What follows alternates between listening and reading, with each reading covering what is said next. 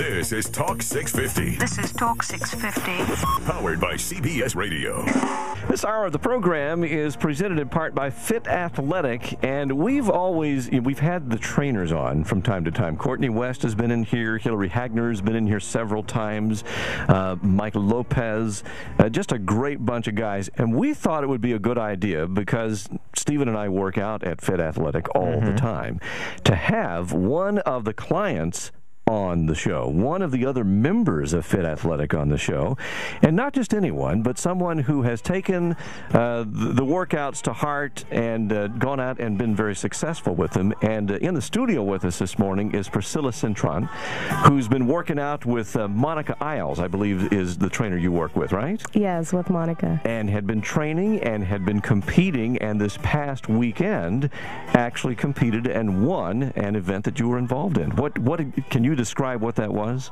It was the Junior USA's, and it was basically the first time the Juniors USA's done here in Houston. Yeah.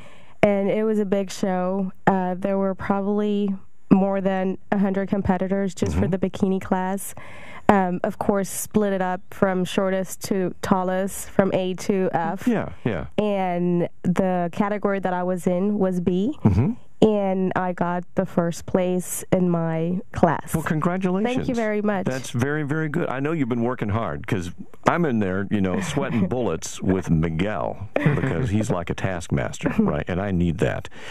And I see, Priscilla flitting back and forth. She's running up and down the between the machines and stuff, doing a good job. So congratulations on that. Thank you very much. You hear about these bikini contests, and unfortunately, that name has a bit of not an accurate idea comes to mind when you say, I compete in bikini contests, because in what you're doing in fitness competition, okay, you got one of those things on, but it's about muscle definition. It's not this ogling stuff that you have at the wet T-shirt contest on Monday nights at some bar someplace. That is not what you're into, because the work that's involved to get to the level where you can even begin to think about competing with other figure competitors is astounding.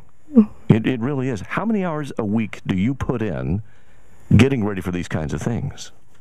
For this particular one, I've been getting ready for the past 10 weeks. So I did my first show 6 weeks, starting from 6 weeks training, and then my second show 7 weeks, and that's the one who qualified me to do the national one here in Houston.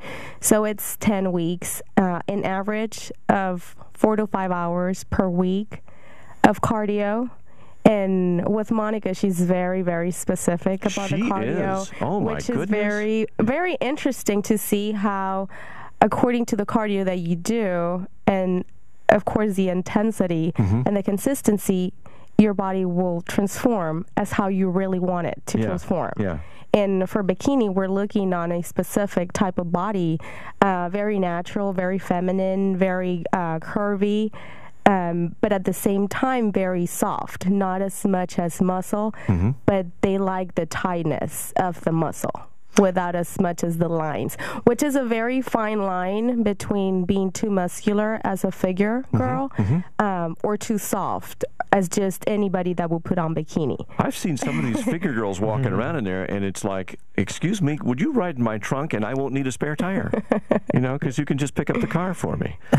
So I do about 4 to 5 hours of cardio per week, and in addition to training about 3 to 4 times with Monica. Also, in addition to that, I do ab exercises about 3 to 4 times a week.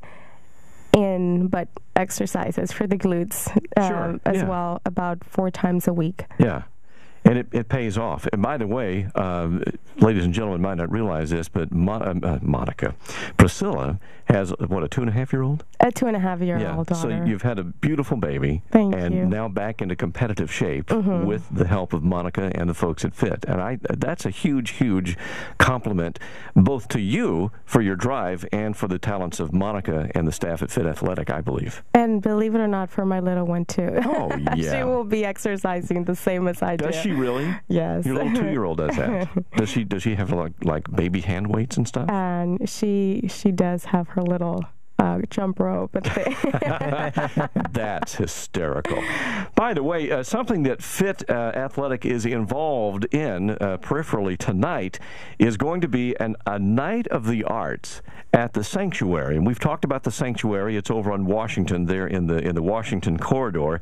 Tonight, there's going to be a fitness model fashion show, some tattoo arts, some videographers, some print artists, all going to be out there at Sanctuary. I believe Courtney West and Hillary Hagner are involved in this, and we'll be out there tonight. I think there's going to be a booth there for Fit Athletic if you want to drop by at the Sanctuary this evening, and I believe it starts around 10 o'clock, which is way past my bedtime.